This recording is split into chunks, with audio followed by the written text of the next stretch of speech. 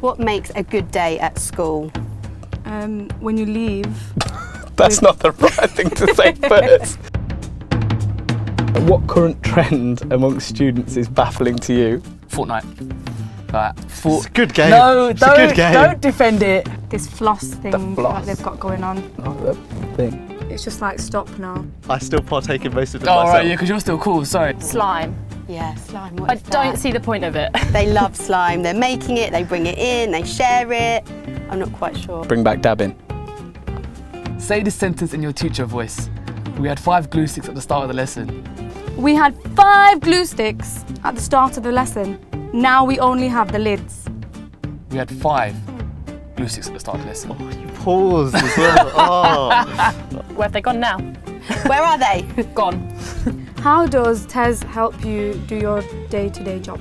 We use TES for resources, don't we? Planning. I get job shout-outs every now and again as well. So I'm not looking, but it's always nice to know that there's that facility available there. The common misconception is that we Do nothing. do nothing for 6 weeks. We still have to come into school a fair few times. Yeah. If you could add another 2 or 3 weeks, months, years to it, like, I'm fine with that. What makes a good day at school? Lots of fun, lots of smiling. When you leave. That's not the right thing to say first. When you leave. Let me finish my sentence. You haven't even arrived. I don't know. I think it's simple, like just having quality lessons where you know that you and the kids just smashed out the park. And cake in the staff room. Oh, good. What's the most embarrassing thing that happened to you in front of a class? I was writing a maths question on the whiteboard, so I was writing up the answer, and I got halfway through the answer, and like my mind just went blank.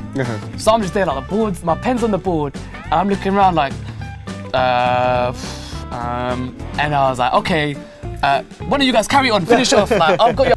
I got a multiplication answer wrong, and it wasn't that hard apparently according to the kids. Probably going to sit on the chair and it rolling away and trying to save myself at the same time. I bet that's good. I was trying to draw a finger pointing down, and what I drew made the adults in the classroom laugh. So I needed to make sure that I rubbed it out quite quickly and then retried at my drawing.